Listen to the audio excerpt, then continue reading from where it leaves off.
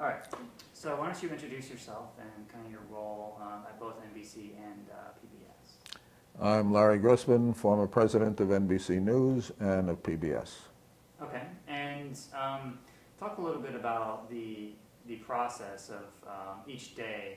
You know, when you decide what is going to be news and kind of the timeline for when that happens for each show that goes on in the evening for NBC. Well, these days it's vastly different from the way it was when I was there, because now NBC News and all the network newses also are on cable, which is an endless cycle so that it works 24 hours a day. The Today Show starts on the NBC network with the news reports, and there's an early news before that on the network, and then the evening news, and the news cycle just keeps going on, and you try to be up to date and make the decisions just as you go on the air. Okay.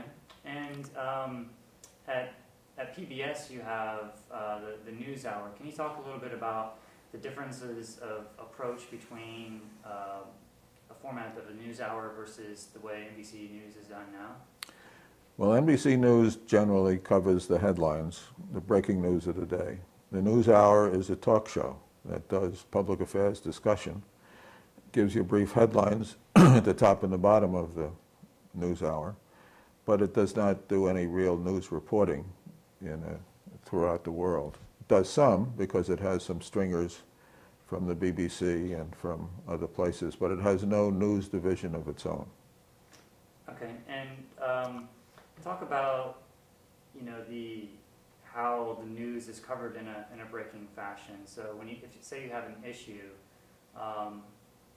is it, you know, pushed forward incrementally, or you know, are issues covered as larger issues, and kind of your sense of how that happens? Well, obviously it all depends.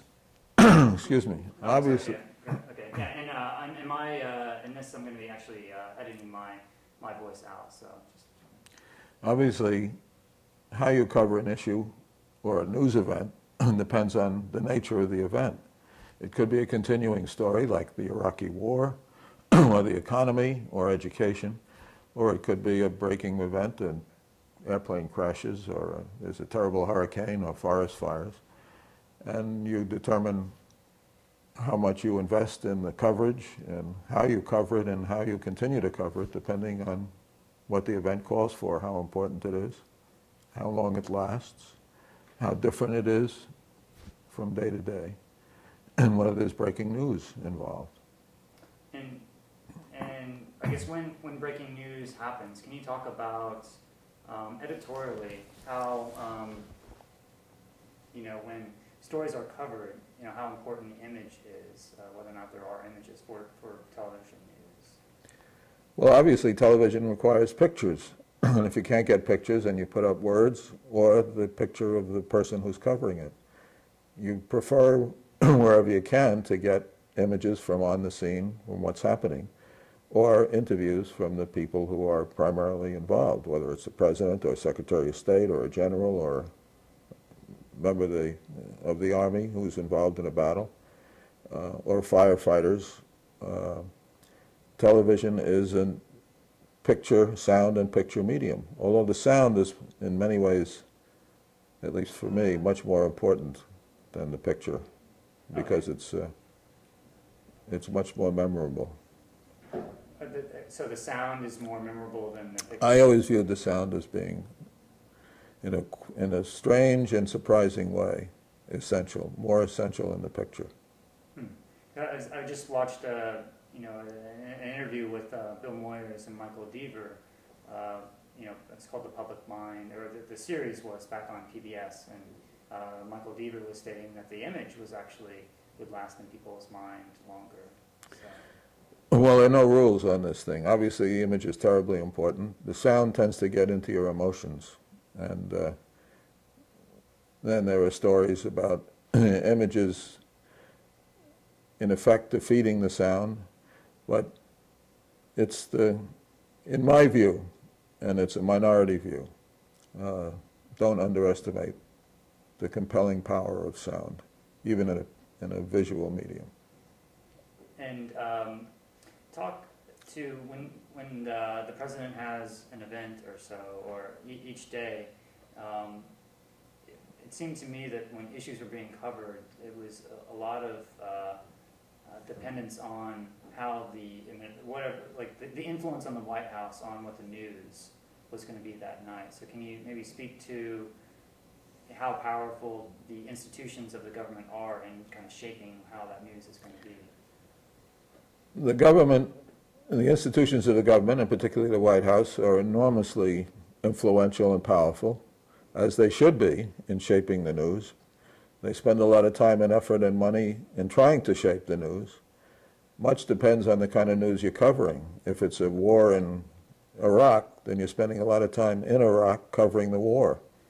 And if it's a White House announcement about a major issue, such as abusing prisoners, you will cover the White House announcement. And since the president represents all the people, is the most powerful official there is, whatever he says makes news, you will spend a lot of time covering the president. And it's no accident that the White House correspondents are among the best known correspondents that any network has or any news organization, whether print or on television or radio. And just lost my train of thought. What was the last question? The White House. I'm sorry. The White House correspondent. Yeah. It's been a long day. Started early. Right. Oh, I remember now. I'm sorry. During the build-up to the war, there was a. Did you track a lot of both the New York Times and the print news, or how do you get your news during that in general? Where do you turn to? I certainly read the New York Times every day. I read a whole bunch of newspapers, the Washington Post, the LA Times, predominantly. Also listen to public radio. NPR, I think, is probably the single broadcast source that's the most important that we have in this country now. And watch television when there's breaking news, usually CNN or NBC News, but mostly CNN these days. And if you were, there's been some surveys for people who use primarily television news source as their primary news. What advice would you give to them if that is their only news source? Listen to public radio. Oh, I'm sorry. Okay, sorry. Yeah.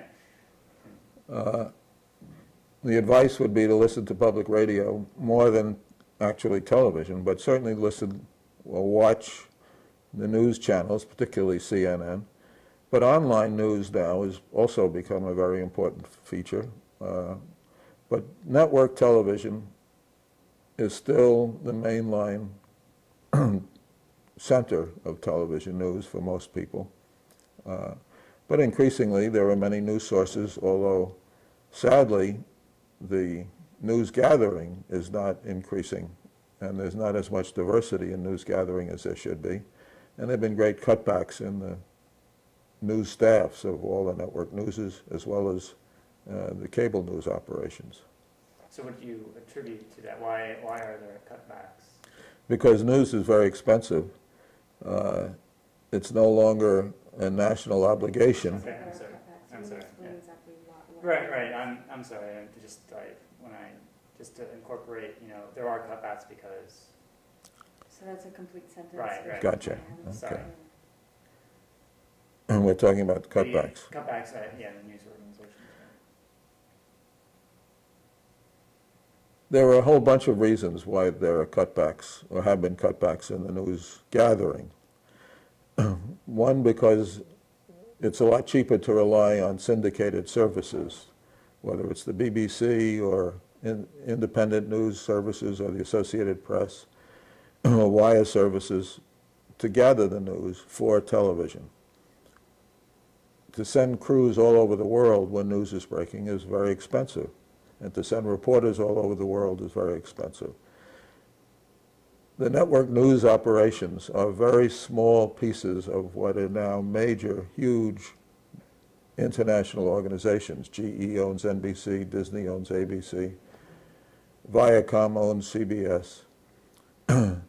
And these are in the business to make profits. And covering breaking news is not generally a profitable enterprise. It's more of a public service. And there's much less emphasis in this day and age on broadcast public service than there used to be when the FCC was a serious factor, and there was a sense that broadcasters were public trustees. The ones who are still doing journalism in many ways the old-fashioned way, which is gathering it themselves, are limited to the New York Times, National Public Radio, and some of the major newspapers like the Washington Post and the LA Times, which do a very good job, I think. And do you see an influence of demand for entertainment over the public interest in news? Well, there's always been a questionable line between news and entertainment. Clearly, the primetime news magazines are now virtually entirely nonfiction entertainment. They very rarely focus, except for 60 Minutes, very rarely focus on the major issues of the day. They are purely entertainment, but nonfiction entertainment. And it's shameful in many ways that that's the only primetime news on the networks these days. I still think the nightly newses for the networks and CNN and public radio, as I say, are serious news organizations within the context of their regular news programs. But those are only a half hour a day. The early morning on both CBS, NBC, ABC, Today Show, and Good Morning America, and whatever's on CBS these days, do have news breaks, but they're basically feature shows. So yes, you get a featuring up in an entertainment-dominated news environment outside of the half-hour nightly news programs. And can you talk about, do you see any trends of investigative reporting, or just talk about the challenges of doing investigative reporting within television news? Television these days has practically no investigative reporting in the traditional sense. There are no major news documentaries that go for an hour, which they used to be in prime time, which relied on investigative reporting for a lot of the content. As I've said before, the primetime news magazines are really entertainment, nonfiction entertainment. So there is investigation into what's going on in Hollywood, but it's hardly what you would consider to be real news investigative stuff. Investigative reporting is very expensive. It can be very controversial. It can be very difficult because you have to worry about legal consequences. And it may not pay off in terms of providing serious news in the end because your investigation may turn up dry. So there's very little, if any, legitimate investigative reporting going on the networks. There are still some people like Brian Ross, who's a very good investigative reporter on ABC News, but that's the exception rather than the rule. Right. And did you watch a lot of the television news leading up to the war in Iraq? I tend to watch a lot of news, yes. And how would you characterize their what they were covering during the buildup, let's say, or how would you evaluate their coverage? Well, it's easy to have hindsight and second thoughts, Monday morning quarterbacking about coverage of news when it's breaking. Clearly, when a country is going to war, the patriotic influence takes over. And it's very hard because reporters think conventionally like just about everybody else. It's very hard to break away from what seems to be the conventional wisdom. I thought that the coverage was really quite good. There were great controversies about whether we should go into Iraq, question about what the United Nations inspectors were getting at. Those were pretty well reported by the networks. There was general conventional belief that weapons of mass destruction and that Saddam Hussein was a menace. In retrospect, obviously nobody did enough, including the New York Times, which has about independent investigations of what the assertions were from the White House and from the conventional sources. But that's not too surprising. And as the war goes on, and it's been true of every war, there tends to be more independent or non-conventional thinking, more of an opportunity to examine the basis, the reasons for going in, more of an opportunity to question the authorities and whether they're conducting the war properly. And certainly when things blew up after the war was over, essentially, in terms of the occupation of Iraq, and in the context of a presidential election, the whole tone of coverage began to change. So yeah, it seems like leading up to the war, there wasn't a lot of criticism on the president, and then after war, there is a lot of criticism. So what do you attribute that the differences between the journalists? Journalists, and it's always easy to generalize, and often it's too simple to generalize. But journalists tend to think like everybody else.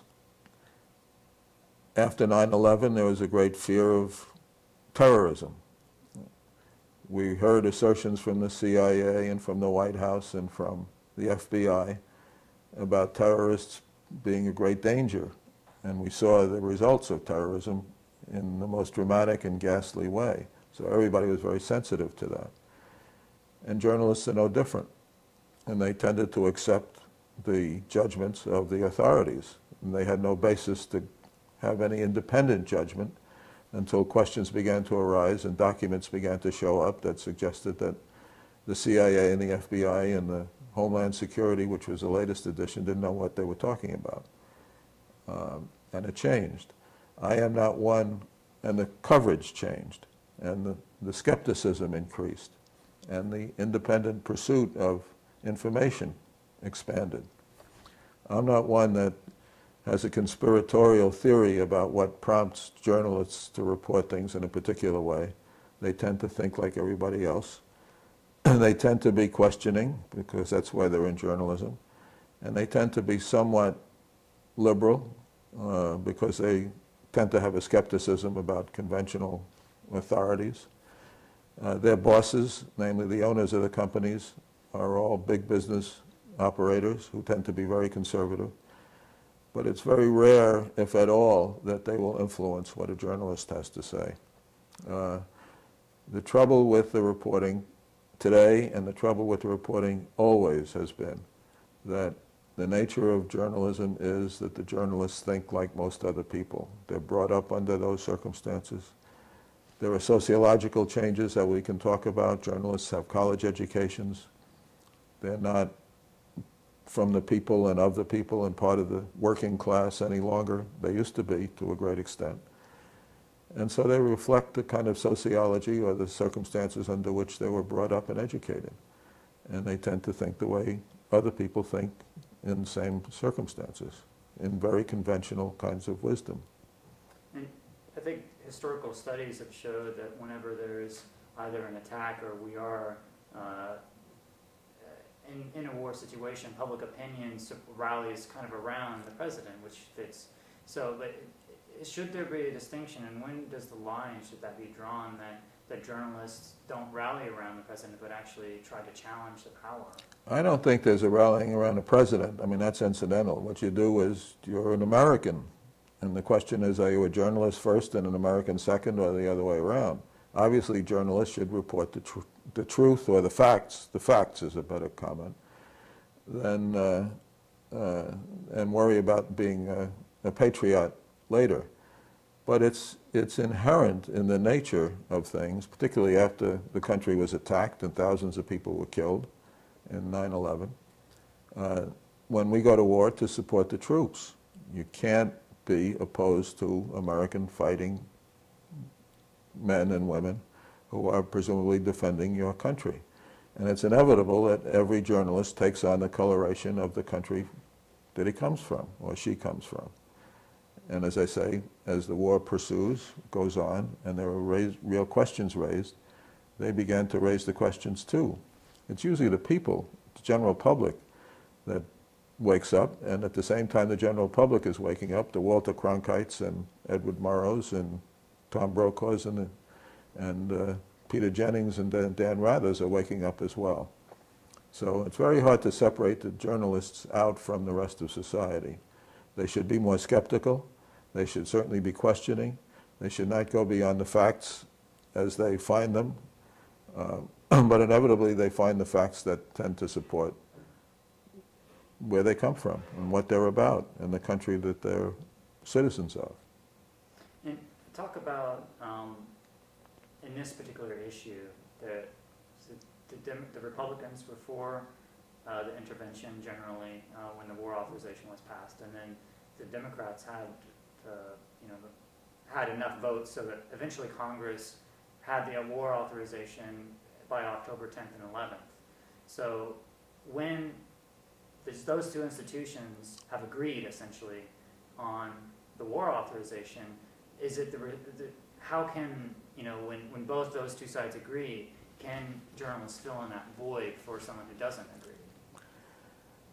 Well, first of all, when you get Congress passing a resolution that authorizes the president to declare war, well, a war was not declared, but authorizes the president to go to war, if the situation required it, then you've got to report that.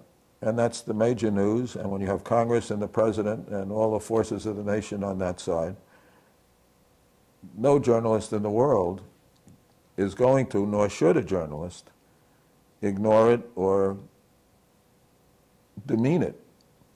The journalist does have an obligation to report on meaningful opposition, but in the beginning there's very little meaningful opposition. Vietnam is the longest war we ever fought. It took years for the meaningful opposition to develop.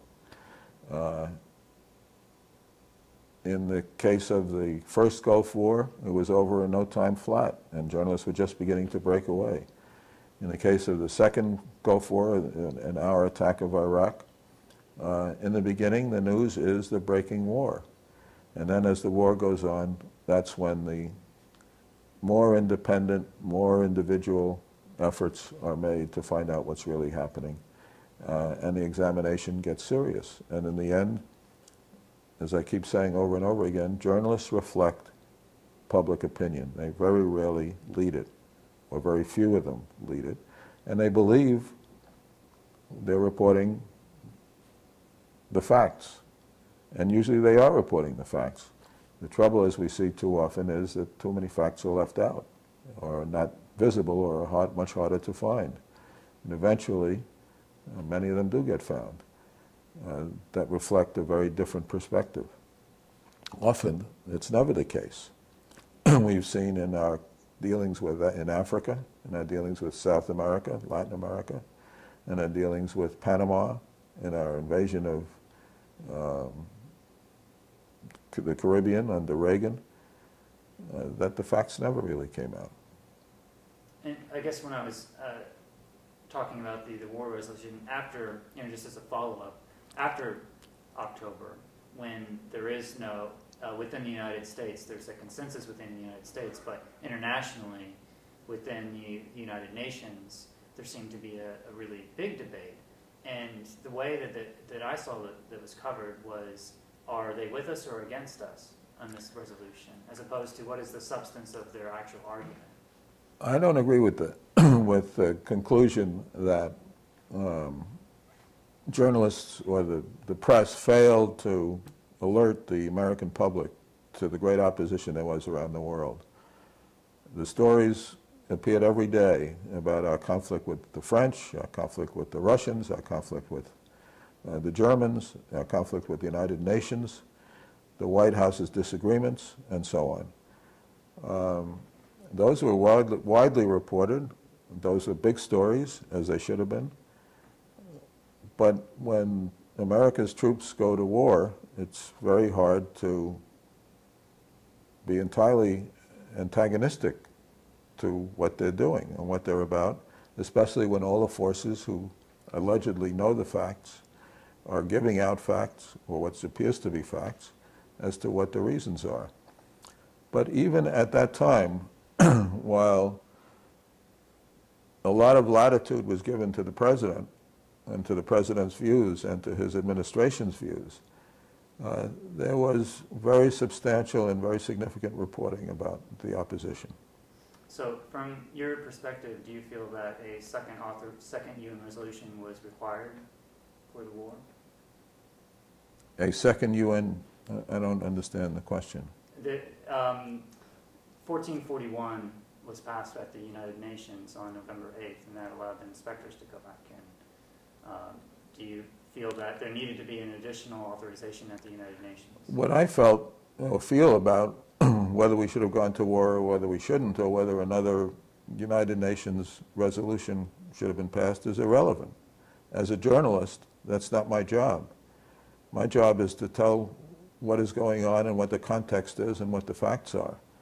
And whether I have a personal feeling that I like George Bush or I don't like George Bush, or I voted for him or I didn't vote for him, or whether it should be the United Nations that determines whether the United States goes to war or not, that's not my job as a journalist. If write a column, or I offer opinions, or I'm a critic of some sort, or I'm an analyst, then I'm free to tell whatever I personally view.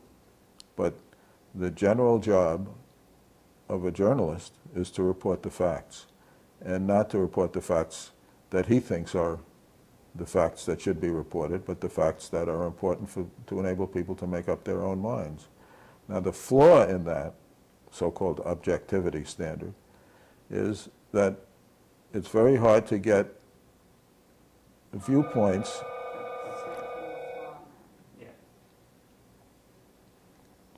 Okay, the flaw in that.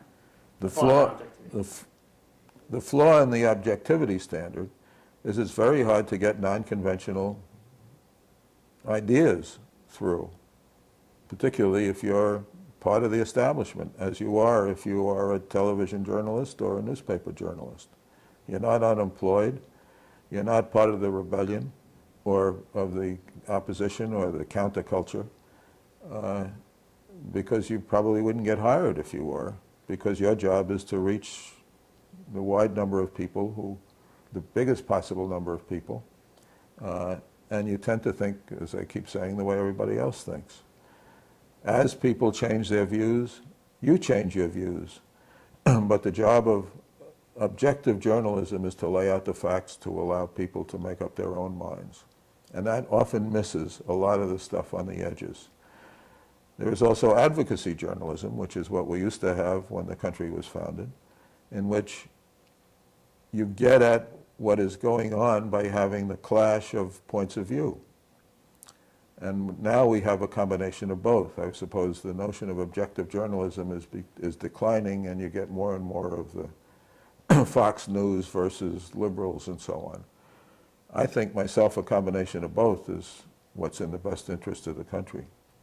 And what is your sense that, I mean, I guess one point of contention I would have is that a lot of international legal scholars were actually disagreeing with Bush, and so it's not that you have to necessarily say I disagree, but isn't it not the job of journalists to go to those international legal scholars to see what their opinion is? Oh, sure. Oh, I'm sorry. Journalists should seek out authorities. If there is strong opposition to our going to war, that opposition should be heard from. When Howard Dean came on in a major way to talk about opposing the war and opposing Bush, he was heard from to an extent that he was a dominant force for a good long time until he lost out to John Kerry during the primary period. But it also turned the discussion into a real debate as to whether and what we were doing in Iraq. If there are prominent people or authoritative people or experts who have strong views contrary to what the administration is putting forth, then the good reporter should be covering those contrary views. And the fact of the matter is that good reporters do that by and large, because that's what makes news interesting, is the clash of opinion. Where we really fell down in our reporting was in the independent seeking of the facts, such as the weapons of mass destruction, were there any, such as whether Iraq was really tied into Al-Qaeda and had any responsibility for 9/11, such as what is the role of Saudi Arabia in all of this, and the Saudi Arabian financings and so on. Now, eventually, all of that came out, but it's very hard to, from day one or from the earliest period, when there were major news breaking, sending troops abroad, trying to equip the army, battles being fought, to get at all of those. It takes time, and it's easy to fault what went on leading up to the war, but it's no different from the way it's been leading up to every war we've been in. And the longer the war lasts, the more independent views and the more different views begin to emerge. And I think when I'm looking at this issue, there's the weapons of mass destruction, and then there's also the international legal justifications that were being used, that you could have walked to the United Nations non-governmental organizations across the street that you went and asked anyone in that building, and they would have said, they would have told you that there weren't any weapons of mass destruction, because as early as September, there was a suspicious of the British dossier. And so I guess there's a lot of dissent within the international law community was that wasn't being heard, and even Michael Gettler admitted such in his ombudsman report. International legal scholars strongly disagree with Bush's legal justification, which was only ran on March 18th and buried within the paper, which that story could have been done early in October. Look, nobody does a perfect job or even a good job when there is outside or not outlandish, but let me start over again. Okay. It's easy to see after the fact that there were many areas of the major stories that were untold. It's very hard from day one to get at the full range of views of whether we should have gone to war, whether we shouldn't have gone to war, where the opposition lay. The general consensus was that the government wasn't lying to us, because it's hard to believe that government lies until you get at the facts. There was a general belief that if Saddam Hussein was a threat, he was a vicious, nasty, terrible dictator who had started a war when he invaded Kuwait in the first time, who refused to pay any attention to the United Nations and did everything he could to stop them. There were many who were opposed to the war, to going to this war. But it's perfectly understandable why most journalists were focusing on the breaking news of the time. It takes time to get at the opposition, to sound out the opposition, to do more investigative reporting. They didn't do enough, to be sure, but we never do enough. And in the beginning, there were plenty of coverage of the objections of the United Nations concerns. There certainly was universal view that Saddam Hussein was a danger, that he was hiding weapons of mass destruction because he didn't come clean. He didn't allow the inspectors in for many years, and we had pulled him out. And it wasn't, and even the chief United Nations inspectors were strongly of the opinion that threats existed. Whether we had them under control, whether we had them boxed in, as it turns out, of course, we did, was very clear. But these are very complicated, very tough stories, and you tend to spend your time and energy covering the stories that are breaking, and that invariably gives a preference to the institutions, the establishment institutions, the government, the White House, and the Congress that are making the news that is affecting everybody's lives. And you have to catch up always with the opposition afterwards. And so I guess when there's very complicated issues such as international law, you know, talk about some sort of the challenges of covering something that's that complex and trying to reduce it. Well, here again, on issues of international law, whether it's how you treat prisoners, whether it's the Geneva Convention in dealing with prisoners, whether it's on what basis do you go to war, is it declared, are you defending yourself against attack, are you trying to root out terrorists? The first people you go to are the authorities, the Attorney General, the Secretary of State, the Secretary of Defense, the President of the United States, the Vice President of the United States. And then you begin to hear other views, and you go to the sources, if they're reputable sources, to get the other views. But invariably, you go to the government first. And a good argument can be made that not enough coverage, it's not enough news gathering is done, there are not enough forces to gather the news to widely get at the international authorities and others who are more remote than the folks who are trying to steer the news in a particular direction. It's never enough. It's always inadequate. But it's also inaccurate to say that a lot of the questions weren't being asked early on, because they were being asked by journalists and they were being reported. And clearly from the word go, from the get-go, this was a controversial war. Well, what I see is as soon as November 8th resolution was passed, there was speaking of a forked tongue with the U.S. administration. They, on one hand, said there was no automaticity and no hidden triggers for war, but at the same time, at the administration said at the United Nations, Negroponte said there's no hidden trigger and there's no automaticity, but at the same time he said there's nothing preventing us to going to war. And so the international community heard that, but the United States only heard there's a blank check for military action. So they reported there was a blank check for military action, but that was actually inaccurate.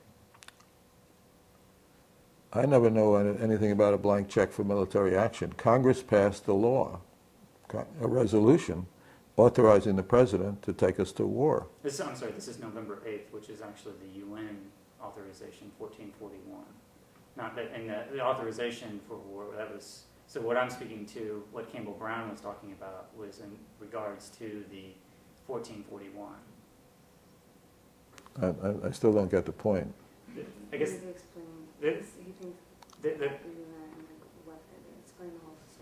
okay, well, let me just see from your perspective what happened on November 8th with that first resolution that was passed. What is your kind of like construction? I'm in no position to answer that question because I just don't remember. And, you know, I'd have to study what happened. But the fact is, it was very clearly reported that there was great opposition by countries in the United Nations. We couldn't get anybody to join us except for the Brits and from some no account countries in terms of their, I don't mean no account in the negative sense, no account in terms of their influence and major role in the world, to join us in this effort. Clearly we went it alone, and clearly that was well reported. Now what the legalities are, what the complexities are never well reported. But the basic facts were made very clear, and nobody was under any illusion that we had cheering, rousing support from the United Nations anywhere or throughout the rest of the world. And that was indeed the basis for much of the opposition, even in this country, to the war. Where the New York Times ran its apologia recently was in terms of the aggressive reporting of the facts. Were there weapons of mass destruction? In terms of failure to push on the facts. But the overall issues, the overall controversy about whether we should go to war, the fact that we had worldwide opposition to our actions in Iraq was certainly well reported. I guess my contention is that there was a controversy, but could you explain what actually the French were saying? What was their point of view?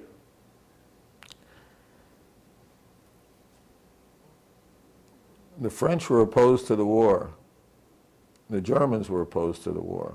Most of the rest of the world was opposed to the war.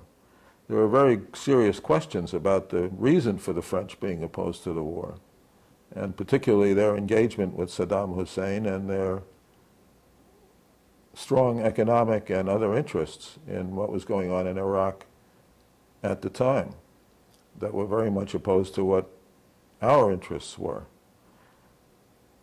Those were made very clear, and indeed, you know, there was something of a controversy between the French and the Americans, and we began to change French toast and French fries to freedom fries and freedom toast, stupidly.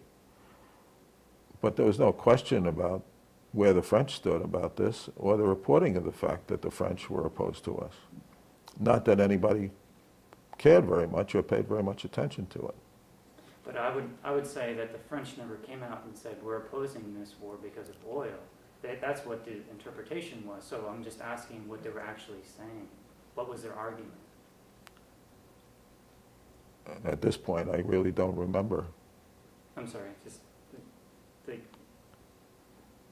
I mean, we're going back to events that nobody should talk about without being able to refresh himself as to what the details are, because that was, in terms of what, all that has happened since, long in the past. I guess my point is that all these, and it's not well known because the media wasn't covering it in a way, and they had an opportunity beginning on November 8th, but these types of issues that I'm asking you about are the very rationale that was being given by the international community. See, I don't, you keep asking the question or arguing that the rationale being given by the international community was not well covered. And it may not be as well covered as you would have liked. But I'm saying the basic outlines of the opposition by the UN, the request by the inspectors to get more of a chance to spend time inspecting, the opposition by the French, were all made very clear and were all made widely covered at the time. And it was then that the seeds of the opposition, our own opposition to the war, were sown. Now, the legalisms and the sophisticated arguments, perhaps, certainly were not well covered. They're never well covered.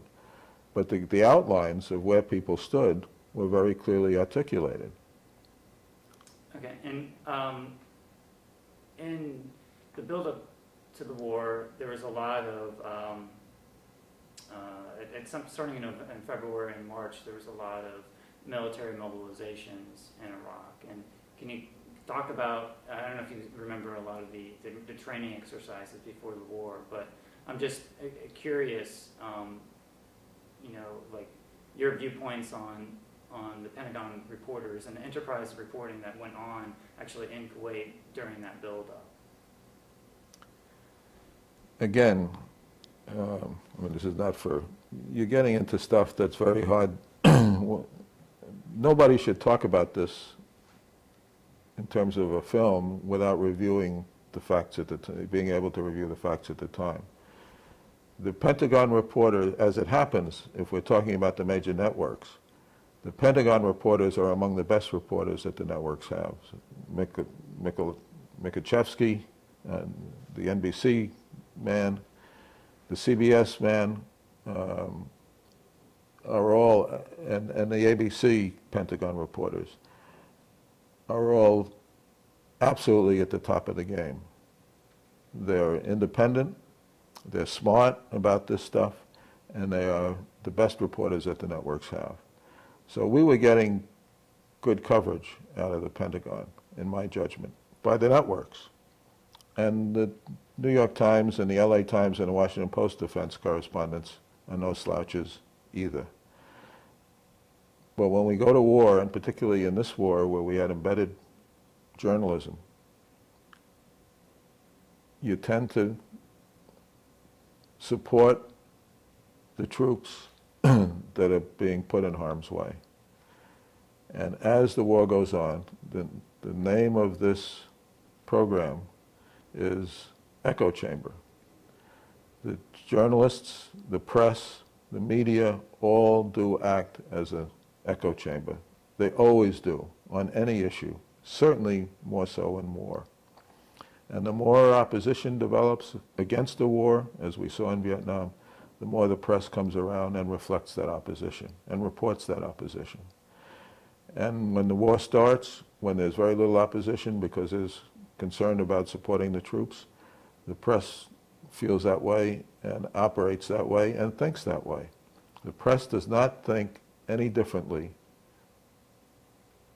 in general terms than the rest of the country thinks.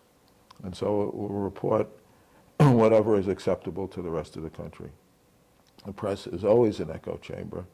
And then there are elements of the press that act as an opposition, that reflect a minority concern. And as those oppositions begin to mount and begin to expand and begin to become the majority, then the press will reflect that as well. The famous Walter Cronkite coming back and saying, "We're going to lose the war in Vietnam," happened only when the rest of the country began to think that we were going to lose the war in Vietnam. Now that's not because he's pandering to the rest of the country, it's because he begins to think the way everybody else begins to think, by and large. They may think it a little ahead of the rest of the country, but they come out of the background and the culture and the sociology of the nation that they're reporting for. When Ed Murrow went after Senator McCarthy back in the 50s, it was very clear that he was a little ahead of the time, but by that time people were beginning to be fed up with Senator McCarthy and his anti-communist pursuits. From your judgment in the build-up to the war in Iraq, and did you see a lot of, from my perspective, I saw a lot of the coverage of an actual anti-war rally, let's say, but there was no actual substance of what the arguments or anything that the anti-war protesters were saying. And one thing that Jay Rosen said was that whenever journalists are faced with people that have a lot of very passionate about any sort of topic, you know, they treat them with a certain amount of skepticism, and that seems the way how the press treated the protesters, and would say, okay, here they were, and they had a quick, you know, sound bites of what they have to say without actually listening to their arguments. Covering protests is very hard to listen to an argument because by nature protests do not engender rational arguments. They engender strong emotional cries. The protests are covered. One of my great criticisms of the New York Times was that they always underestimated the size of the crowds. They tended to undercover the protests, and all the media did, because in the beginning they were a small, highly emotional group. They very quickly expanded, and pretty soon the protests were being covered the way any major news story is being covered. Again, it's a little worse now because there's less independent news gathering now, maybe a lot worse now, and there's not as much serious news being presented on the networks as there used to be. But the fact is that when there are major stories like protests, at first they may be considered because they're thought to be radical and emotional. It's very hard to get at what the basis of the protest is, except that you get the general drift of what the protest is all about. And as the protests become more mainstream, the journalism covers, because the journalism is mainstream. Most of the journalism we have is mainstream, and it always has been. Okay, from what I saw, on the weekends would be usually the protests, and then during the week there would be the regular coverage. And even within the regular coverage, the regular beats, White House, the State Department, or Defense Department, there was hardly ever any skeptical voices saying, whoa, why are we going to war? I'm not sure I agree with that. There are not enough skeptical voices. Yeah, just you're not with the actual, within the Pentagon beats, or the regular beats. It's easy to say that when you are responsible for covering a beat, you're a Pentagon reporter, you need to have sources from the Pentagon. If you are somebody who keeps asking hard questions, if you are somebody who is skeptical of any answer you get, if you are somebody who is not sympathetic or appears not to be if you're a journalist who appears not to be sympathetic to the beat that you're covering, then you're not going to get the facts and get the background information and get the exclusives that you're in business to get. So one of the dangers of beat reporting is that you become, in effect, possessed by the beat that you're reporting or unduly influenced by the beat that you're reporting. That's a big danger, and that happens sometimes. The best reporters, and as I say, interestingly, by contrast with many of the other major beats in Washington, the Pentagon reporters tend to be the best ones that the network have, and have been, if not skeptical, at least professional in the way they handle their coverage. And they have a very good record. I'm a member of the DuPont Journalism Award jury, a judge, have been for the last years. And we've given particularly the CBS guys, and as well as the NBC guys, awards because they've done such a good job. And ABC has some good people in there as well. The advantage of having a beat reporter is that the beat reporter gets to know the territory and therefore is able to give some expert reporting as opposed to somebody who's just parachuted in and has no background in the particular beat. So it's the same issue as with the embedded journalists. If you travel with a Marine or an Army group, you're going to become part of them, and you tend to be very favorable to them, and you tend to report what share their experiences, and therefore your reporting reflects that sharing. It gives you great insights into what's happening. It brings you right into what's happening, but it's a very narrow view. But it's better than not being a part of the troops, with the troops, and the ground with the troops. And what you need is balance elsewhere, enough independent reporting to counteract the inevitable favoritism that goes with whoever it is that you're covering because you're living with those people. Journalism is not rocket science.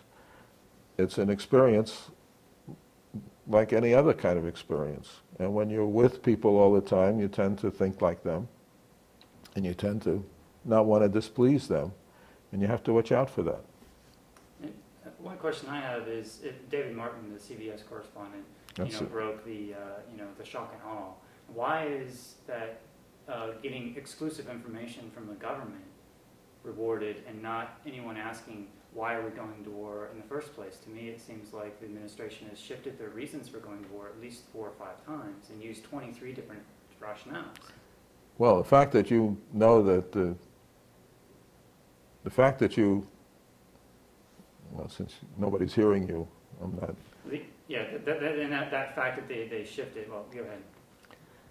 David Martin is one of the best reporters we have, certainly in television. In fact, one of the very top reporters we have in television. His job is to cover the Pentagon and to cover the defense. When he talks about shock and awe as their strategy for dealing with Iraq, he put on a major story that was a very effective story. His job is not to question why are they going to war in his role as a Pentagon correspondent. He has his own views about that, but his job is to report what's going on in the Defense Department, what's going on with the Army, what's happening in the Pentagon. He asks tough questions, and he ends up getting very good reports. There are others whose job is, or should be, to raise questions from the administration which is setting the policy. The Pentagon is carrying out the policy. So journalists all have their own specialties and their own roles and their own assignments. And every journalist is not to be expected to do everything. So whose job is it to question why? Why to have a war? it's part of the news presentation to explain why we're going to war, to explain why there's opposition to the war, to explain the grounds for going to war, and for that you quote the people who are sending us to war, and to explain the grounds for opposition to the war, and to let people, the viewers, the citizens, get as much information as they can and as many facts as they can so that they can make up their own minds. The job of a journalist, of a certain kind of journalist, of a network news journalist, is not to provide strong opinions, except to the extent that he can't avoid providing a sense of where he comes from or she comes from, because they come from the nation or the society. It's no accident that Al Jazeera has a very different perspective and the BBC has a very different perspective from what our networks are providing. But eventually, and I don't mean to sound Pollyanna here, eventually as people get experienced in covering what they're covering, the news event that they're covering, and begin to see what the questions are, we get a broader picture. Now, there are huge inadequacies in the nature of our journalism today. There's not enough news gathering, there's not enough focus and center, which there used to be, on news as an important product of what the networks are providing. There are not enough newspapers that are doing major news gathering. There are very few. But the fact is, the national newspapers, the Wall Street Journal, the New York Times, the somewhat national newspapers like the Washington Post and the LA Times are far better than they used to be. They're giving far more access to news than people used to get from local newspapers. And we have many more on air, particularly with public radio, NPR, doing journalism, the only ones on radio that are doing real journalism, opportunities than we ever had before. And in many ways, it's much worse than we ever had before, because television news is really being corrupted by entertainment and by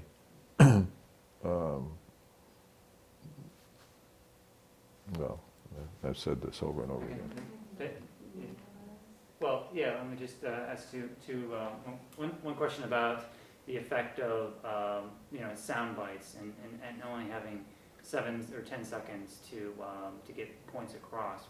Can you talk to that effect and how that affects the nature of the coverage? Sound bites is a favorite beating horse.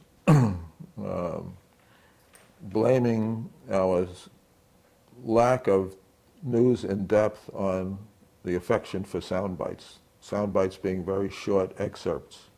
And so you don't get much color, you don't get much depth, you don't get much sophistication in covering news. It is surprising, as somebody who originally was in the advertising business, how much you can put into a very short sound bite. But in this day and age, with C-SPAN, with CNN, with the New York Times, the citizen who really wants to get beyond sound bites into major news and major sophistication about news can find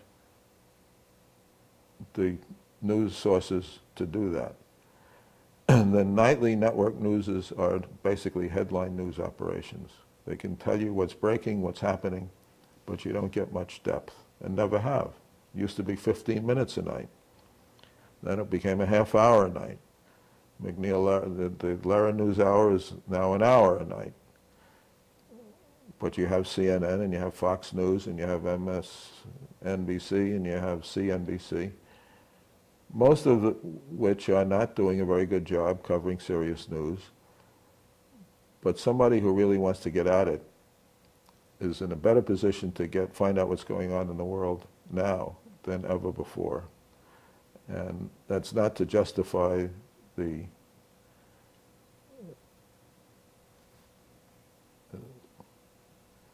well, enough. Okay, well, the next question I have is about that's about 2 minutes and a half. What is your kind of take on the claims of liberal bias within the media, that the journalists are too liberal and that affects their coverage? and make a distinction between if that's true in domestic policy and whether that holds up for foreign policy. The liberal bias issue in the media is an interesting one. Anytime you don't like what somebody's saying, you decide that either the media is too conservative or too liberal. The fact is, most reporters are skeptical. They tend to be slightly anti-establishment, but not much, because they all went to college. They all are making a lot of money in television, certainly. So they reflect everybody else's views. They are the echo chamber of conventional wisdom, by and large. They don't allow their liberalism. Most of them vote Democrat, I have no doubt. Most of them tend to be more liberal than more conservative, although that's changing because they're reflecting the nature of the society, which is becoming more conservative. But most of them also are very careful, because they're professionals and they don't want to lose their jobs by looking biased or being biased, not to let their views affect the reporting that they provide. It's just that the reporting that they provide is influenced by their conventional background and beliefs. All of the owners of the media are conservative, are major business operators who don't want to alienate the establishment. And some, like Rupert Murdoch, do it openly in terms